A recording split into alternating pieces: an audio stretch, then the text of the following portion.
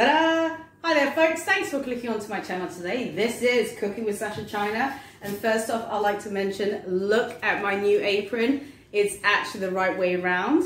This is my friend Hayley. She's going to join me today in this video, and this video today is how to prep your new cast iron skillet. So actually it was my birthday today. Please leave some messages down below to say happy birthday to me. 21. No. So my boyfriend brought me this, so I've been looking online on how to prep it, how to season it, and to go from there. So the first thing you're going to need obviously is your cast iron skillet. You're going to need some oil. You're going to need some oil that is obviously of a low burning point. So whatever you do, don't use olive oil. A lot of people use canola oil or flaxseed oil. The only one I've got in at the moment is vegetable oil, so that you can use that. So I've got that here today. You'll need heaps of kitchen paper as well. You're going to need a sponge, but you can use the metal sponges, the metal wire sponges, but unfortunately I haven't got one, so I'm just going to use this. It's fine. But also the most important thing you need is a gin and tonic and a wine. Monique, that's for you. Anna, thank you for this, my apron. And also guys, I just want to quickly show you my chopping board as well that she got me. Check it out, Cooking with Sasha China. I may even do a competition, but obviously I'm going to speak to Anna about that one first. Look at me going off script.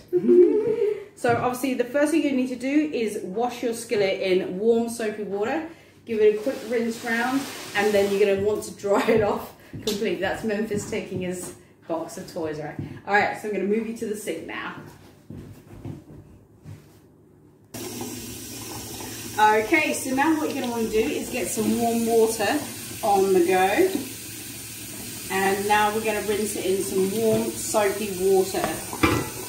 So on your sponge or your metal chain link sponge, just give it a quick rinse and give it a quick wash. Because obviously if it's brand new from the factory, you just need to try and get all that off as well. Get the bottom bit as well, because we're going to be coating that, the handle and everything as well. Okay?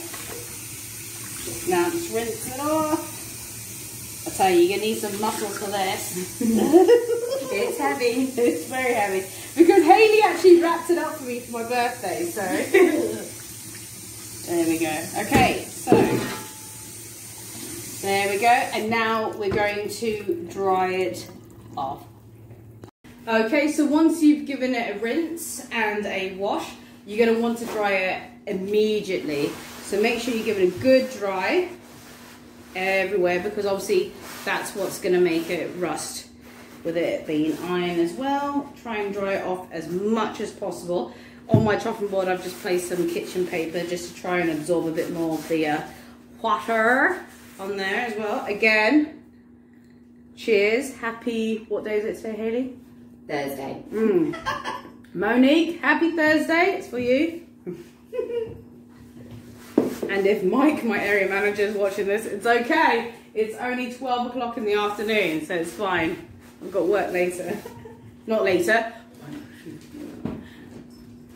Not till tomorrow morning. Righto, so make sure it's really dry. And I'm just going to keep drying that and we'll come back.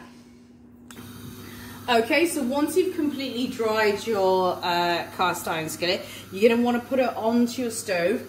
If you haven't got a gas stove top, you can pop it in the oven for about 10 minutes, but you want to get it completely dry. Do remember that these bits here are going to get very hot.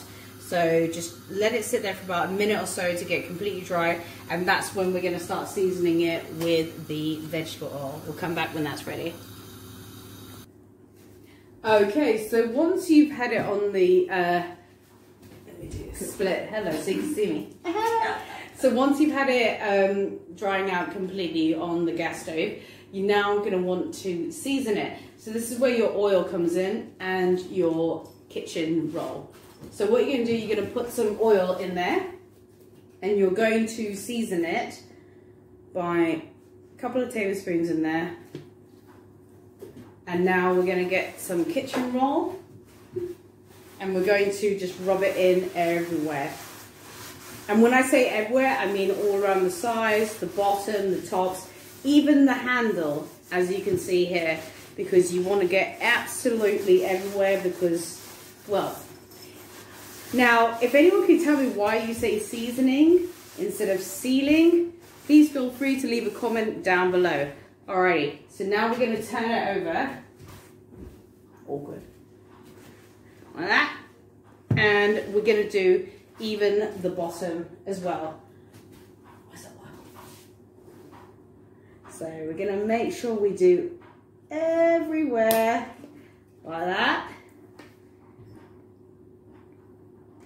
Do it a nice liberal coating because you want that everywhere.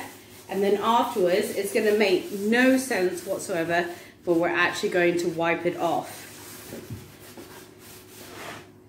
So, slippery. Slippery, slippery young fella. Like that.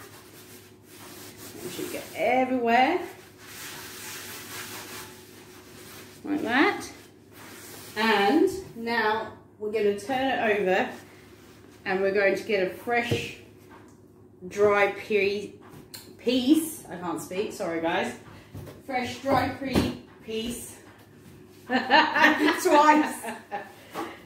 Of kitchen paper.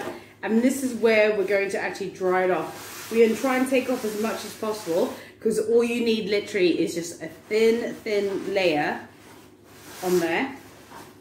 I did forget to mention that at the beginning of this, I do have my oven set at 300 Celsius, sorry, because you want to now put this in the oven. Once you've actually taken off most of your oil, you're going to want it to sit in there for about an hour on the highest that your oven will go. Do put a baking tray in there to catch any drippings, but like I said, there shouldn't be any drippings because you're going to be taking it off, most of it off now. You just want a thin layer because that's what's going to coat the skillet. Turn it back over, go back in the middle, and as you can see, it's got the slight glistening to it. That's what you want. Alrighty, we're going to pop that in now for an hour. We'll come back when it's ready.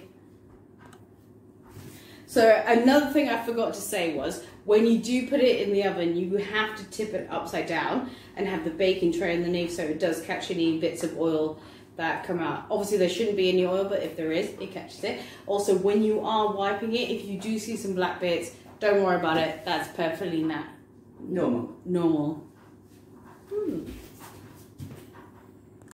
Alrighty, so the skillet has come out the oven. I did let it cool in there. I also took it out to cool up to room temperature. I put on my little grippies for the handle and also the other handle grip.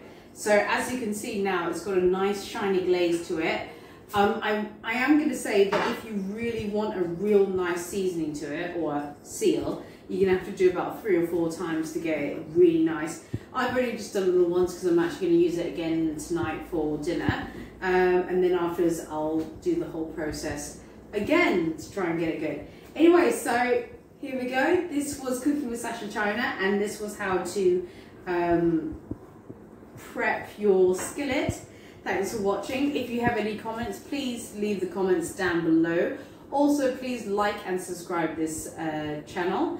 Again, if you leave any comments, I will always respond. Thanks for watching, guys. This was Cooking with Sasha China. See you in my next one. Bye now. Bye-bye now.